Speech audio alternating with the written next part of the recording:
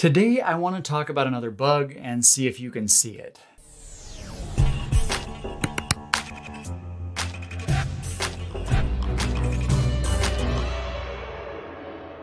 Welcome back, another week, another video. Thanks for being here. This video is inspired by a conversation that I had with Eric, who is an active member of this channel's community. And during the conversation, a lot of code was flying around. Some of it very interesting, some of it might show up in another future video. But in the conversation, we came across an interesting bug and I thought I'd share it with you just as a challenge. So let's take a look at the code. So here's the code we're looking at today. Eric, you may not recognize it at first. I've definitely made some modifications. Anyway, we were playing around with different ways to write different operations, and this all stemmed from a video that I made a long time ago about divergent thinking and the value of trying to find different ways to solve the same problem, rather than just being happy with the first solution you come up with. Link in the description, check it out if you missed it. And of course, I also recently made a video about not writing clever code, and some of you are probably saying at this point, doesn't that conflict with that advice? Doesn't these two pieces of advice, they conflict? And the answer is not really. That video was talking about production code. That's where you don't want to write clever code. And of course, when I say clever, I mean fancy, unnecessarily trying to show off. There's nothing wrong with being smart, being, clever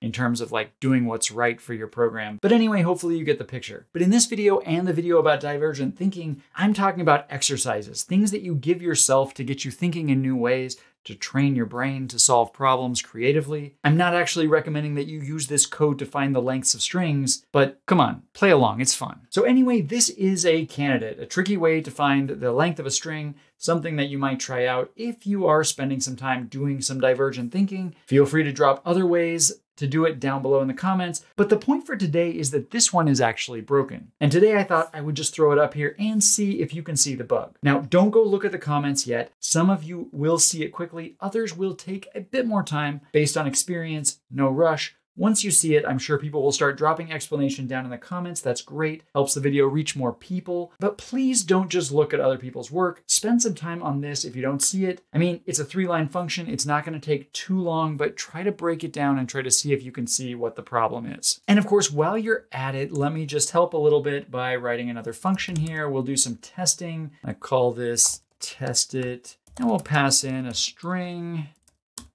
And just to make things easier to see, we'll print out test, and then let's put quotes and the string we want in there, and a new line, and print out our string. Now I will see what's going on, and then let's first we'll first run the libc version of string length, and we'll print out an integer.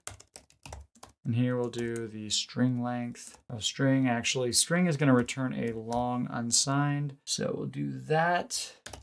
And then we'll do my version. Let's actually put tabs here so things will line up nicely. And have our arrow, and we'll have another LU here. And this will be my function. Okay, so in this case, I'm just going to use the libc version, strlen. I'm going to use that as my ground truth, as what I'm actually looking for. And then I'll compare it with mine, and then we'll print a new line down here at the end, just to make things a little easier to read so we can separate our tests. And that should work just fine. And then we'll come down here and let's just add a few tests. ABC and happy coding. Where can I get that shirt? And my name. So we're just throwing a couple of different strings at our test function and just to see what happens. And if we come down here, we can compile it. Notice that I do have a makefile. It's a very simple makefile, nothing fancy right here. If that does seem fancy, if that's new, please check out my make videos. But once we've compiled it, if we come down here and we go ahead and run it, well, at this point, everything seems okay. Everything matches.